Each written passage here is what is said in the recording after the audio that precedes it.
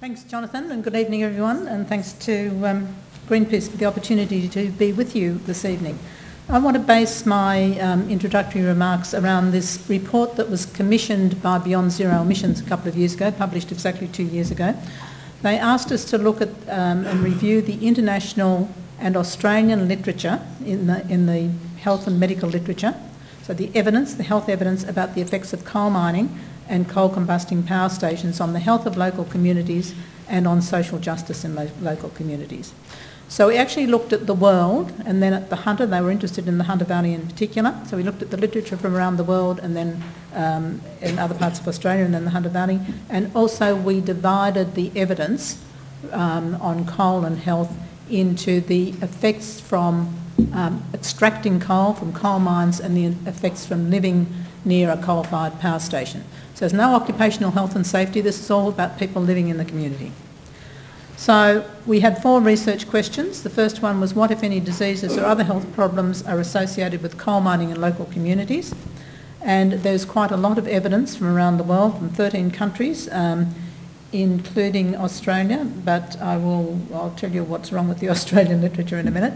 And some of those health harms, so the health harms associated specifically with coal mines, we also separated adults and children. So with adults, it's higher rates of death from lung cancer, chronic heart, respiratory and kidney diseases, higher rates of cardiovascular disease, higher rates of chronic obstructive pulmonary disease and other types of lung disease, higher rates of hypertension and kidney disease, increased hospitalisation rates for hypertension and for chronic obstructive pulmonary disease, poorer self-rated health and reduced quality of life for adults. And we know that poorer self-rated, poorer health and quality of life is actually quite a good indicator of actual health from other studies. Pardon me. In children living near coal mines had increased respiratory symptoms and absence from school, but that wasn't so in all studies. So some studies showed no difference. High blood levels of heavy metals like lead and cadmium, higher incidence of any birth defect at all, and a greater chance of being of low birth weight, which is a risk for obesity, diabetes and heart disease in later life.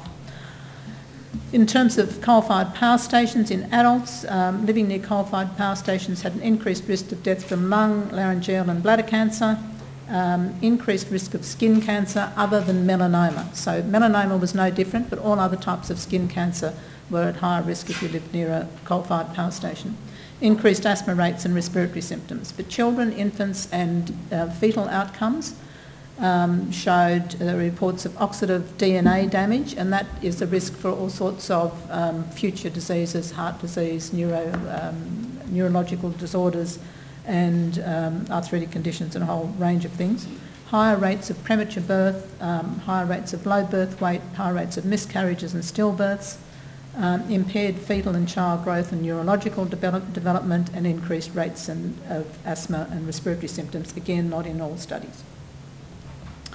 So the next research question was to ask if there are any clusters of these diseases or other health problems in the Hunter region of New South Wales. And the fact is we don't know.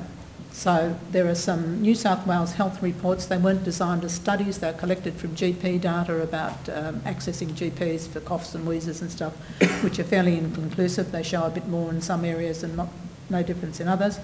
And the 3 Australian studies, I mentioned the Australian studies before, were done over 20 years ago, and I think they are now completely irrelevant. So we have no data here, and this is undemocratic, given the calls from communities, local government and professional health groups about needing to find out what are the risks for people living near coal mines and coal-fired power stations in this country, and in the Hunter Valley particularly. They're in closer proximity to human habitat than elsewhere in Australia.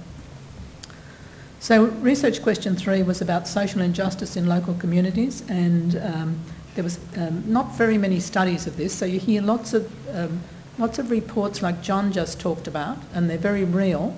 But to get into the health and social literature as evidence, it has to be published in a journal and peer-reviewed and so forth. So I don't want to talk about these things terribly much, because I'm sure that Richard Dennis will actually talk about, particularly about things like the cost of damage, being environmental damage and so forth, being largely borne by the community and society rather than the industry. All sorts of asymmetries of power, you've already heard those from John as well. And then the fourth question was about, is there an association between coal mining and social injustice in the Hunter region? So if you look at this, this is a photo of the Hunter region, part of the Hunter region, and if you look at this, which is also a photo of part of the Hunter region, and think that in the Upper Hunter alone, I think the Upper Hunter is actually probably the most intensive coal mining area. Up until a few years ago, and it's probably more now, there was about 16% of the land surface was taken up with open cut mines. So, I mean, you know, where you live, you know, what your environment is like affects your health. So obviously there are effects and all these asymmetries of power and greater claims on water rights by the mining industry, and still no independent monitoring of air quality. The industry still monitors the air quality itself.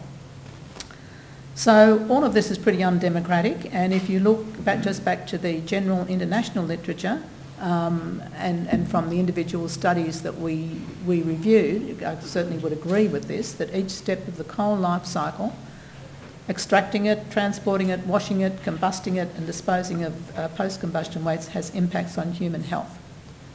And yet, despite this international literature, we don't know what it does here. So we can't really say that all the things that I've mentioned in the international literature happen here, because mining practice is different, regulations are different. On the other hand, it would be absolutely irresponsible to think that some of them don't, and it is absolutely irresponsible that we don't have these studies at this stage.